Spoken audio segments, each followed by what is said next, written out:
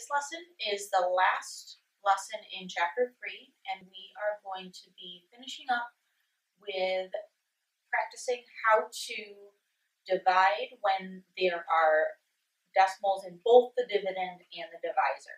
So here we go. Please fill out your table of contents. Page 15 is going to be called Dividing with Decimals.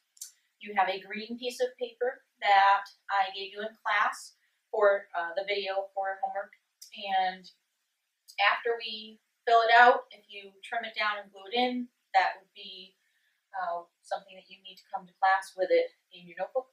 And so as you can see, I have something important to say.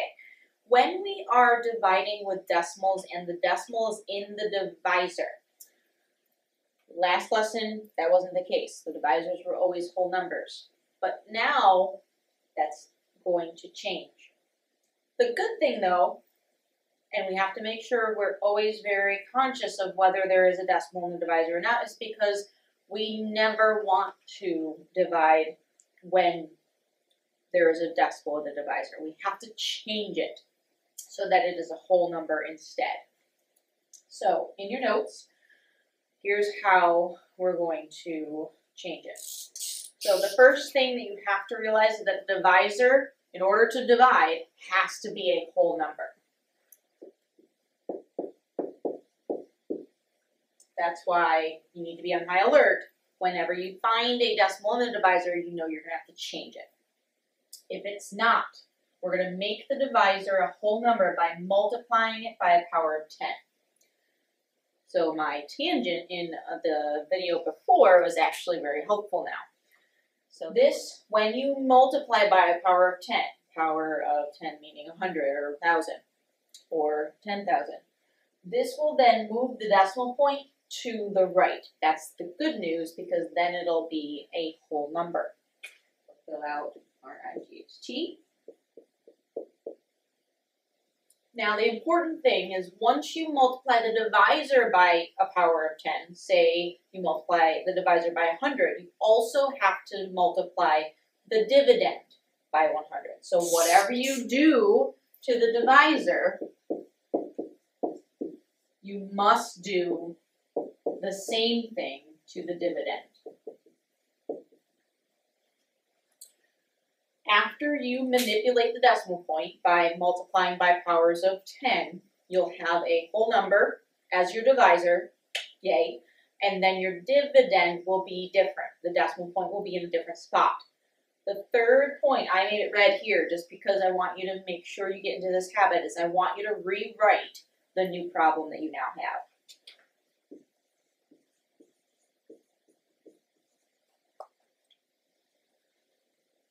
After you have that new problem, it's just like the last lesson, dividing by a whole number. You're going to estimate and divide using the traditional or partial quotients that we went over. One little tip, if you like to divide the traditional way, here is a mnemonic device. I use these a lot. They help you remember things. You can create your own. Sometimes there's songs that get created to help you remember things, and this is one for division that's the traditional method. So, does McDonald's serve cheeseburgers? Is the mnemonic device. And the D stands for divide. And so there's a symbol for that. M stands for multiply. The S stands for subtract. After you multiply, you have to subtract. The C stands for check. You really want to check your subtraction because that's oftentimes where kids make mistakes. And the B for burgers actually stands for how you bring down, and we'll draw an arrow down, the next digit. So it's a little cool mnemonic device to help you remember traditional division. So below, on the bottom of your green sheet, is an example. We're going to do one, just a little note. If you want to space it out in your notebook to see whether or not you're going to have room in your actual notebook page to turn the book and do some some spacing. You can cut it out now and see how it fits. You can also always go on to the next page to do the work associated with this example. It does need to be in your notebook somewhere, and if you want to take a minute and figure out where that's going to be, then you'll decide whether you're going to actually write this on the green page, or if you prefer to use the lines and the columns, you can turn and manipulate your notebook. So here's our example. No context, just straight. Please divide these numbers. The notes that we took on the different ways to show division is very important for this lesson, because you have to know which one is the dividend and which one is the divisor. This gets a little bit more complicated when it's in a word problem. So we'll do that on an example next. But because we know when you're showing division horizontally, the first number is always the dividend.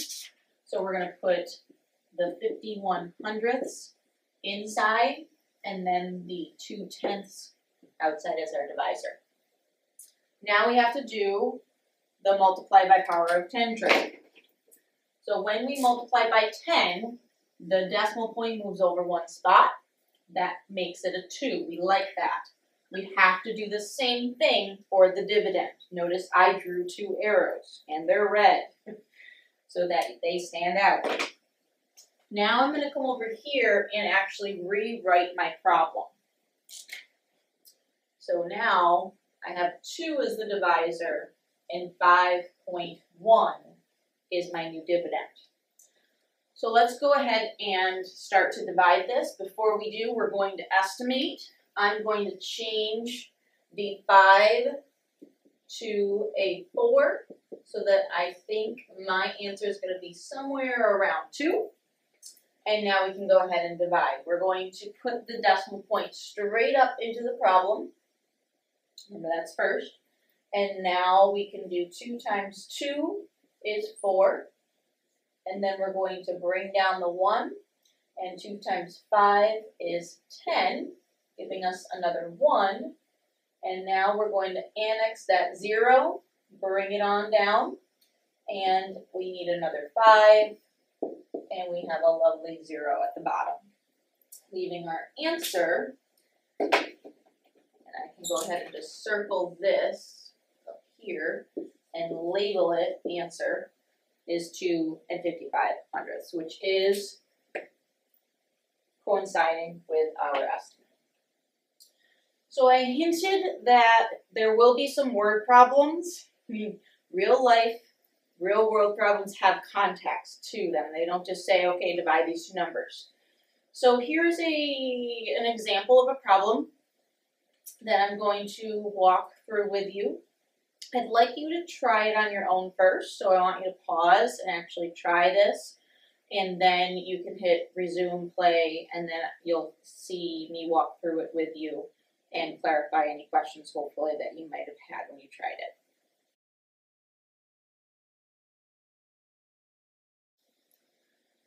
So with this word problem, hopefully you used cubes. So I'm going to mark up my problem with the important numbers being circled. The keyword, how many times as much. The question is actually a typo. Sorry, I forgot my question mark. But this is the entire question that we have to do, and we are going to be rounding to the nearest 10th place. So that's important to remember. Now the trick for these word problems is figuring out which number is the dividend and which number is the divisor. When the question is being asked how many times as much, it sounds very wordy, but really all it's talking about is that somebody's making more, somebody's making less, and that guy or gal, in this case, Erin, who's making less, how many times would she have to reproduce the amount of money that she made in order to get to, in this case, Frank's amount? So it's really just a different way of saying, let's divide these numbers and find out what you would have to multiply Erin's amount by to get Frank's. So we are going to be dividing. And in this case, Frank has more money, so he's the one that we want to split into groups of Aaron's amount. I can draw a picture as well. This represents Frank's amount. We want to know about how many times can we put Aaron's amount in here. Can we do it twice? Is it 2 times the amount? Is it 3 times the amount? We don't know until we actually divide. So we want to know how many times will Erin have to have her $185.30 in order for it to total how much Frank earned. That's just a little background of trying to decide which number is which. That is something that you're going to have to do, and it is problem specific. There's not one clear-cut answer. The bigger number is not always the dividend. All right, let's actually divide and set up our problem with the decimals. We're going to start with the divisor, and then I'm going to put my dividend inside. Okay, so we want this number to be a whole number. We're going to multiply by 10, and then that will be 1853. The 0 can get dropped off. Any number with the 0 in the tens place is just a whole number. What we do to the divisor, though, we have to do the same thing to the dividend. So now we have 357.2.5. So these numbers are bigger. It's not like the example that we did together a few moments before. Don't let these numbers intimidate you. Let's use our number sense and our estimation to guide us on how we're going to divide this. So I'm just going to switch my screen to give myself a little bit more room to work. Okay, so now I have just the problem. I have a little bit more room now to show my work. And this spot I'm saving for my thinking space. Because with big numbers, I'm going to have to do a little bit of thinking on the side. I'm going to take this divisor, and I'm going to think about it as 2,000, because 1,800 is very close to 2,000. The dividend, I'm going to say, is actually, I'm going to think about it as 3,000. I'm not going to go all the way up to 4,000. So if the dividend was 3,000 and the divisor was 2,000, the only thing I could do is have 1 times 2,000 and then go from there. So I think the same thing's going to apply for this problem. So I'm going to put a 1 up here and the 1,853 underneath and subtract. If this ends up being bigger, then I made a mistake, but let's subtract and find out. So 12 minus 3, 1, borrow again. So we have 1,719. So it's just a little under, we're good. Next we're going to bring down the 5. That makes this 17,195. Now, don't freak. Let's use our estimation. 17,000 is pretty close to 18,000. And I'm looking at an 1,800. So the difference between 18,000, if I were going to divide it by 1,800, is just 10. Because I would just add another 0. But my number isn't exactly 18,000, it's a little under. So if I do this, it's not going to work. So I'm going to go and try to find out what this number, 1,853 times 9 would be. Because I think it's really close to 10. So I just used estimation there. I just did some thinking out loud to show you that using estimation will help you guess so that you're just not randomly going 1,853 times 5. 1,000, oh, that didn't work. Because you're going to be multiplying forever. So you have to be specific and calculated on how you find and pick numbers. So 1853, we're going to multiply by 9, and hopefully it's right around 17,000. So we have 27, 45 plus 2 is another 47. And we have 8 times 9, which is 72, so that's 76. And we have 9 plus 7, 16.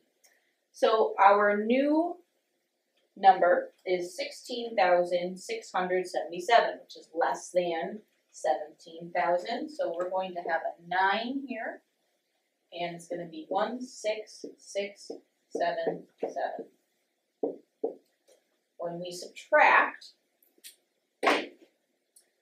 we're going to get a new answer here. 15 minus 7 is 8. A 1, we have to borrow, and now we have a 5, and that's it. So 518. Now, hopefully you were yelling at me in the video saying, Mrs. Trumble, you forgot something. I just realized halfway through that I forgot to drag the decimal point up. So I'm going to fix that now. Right now I have 1.9 as my answer. And the reason why I realized it now is that I'm wondering, how far do I have to go? Luckily, the problem said round to the nearest 10th. I have a number in the 10th place. I have to go one more place so that I can know, is this going to be a 1.9 or is this digit right here going to be above 5 and I'm going to have to bump it up. So I'm going to annex my 0. I'm just changing colors so you can see the stages of what I'm doing here. And now I have 5,180. And I have about 2,000, remember. So I'm going to go over here and say, okay, if I had 5,000 and I had to divide it by 2,000, what number would I start with? Well, I know 2 times 2 is 4, so 2 times 2,000 is going to be 4,000. So I'm going to use a 2. I don't know what 2 times 1,853 is, so I'm going to have to come over here and scratch it out. Times 2, we have a 6, we have a 10, we have a 17, and we have a 3. So we have 3,706. That goes underneath here. And we can subtract just to finish it out. We technically don't need to, but let's be precise and accurate as well as we can be. And 11 minus 7 is 4. There we go. 1,474 is our remainder. But we can stop, because now we know that we can just have our answer be 1.9. All that to say, as a final answer, Frank makes 1.9 times as much money.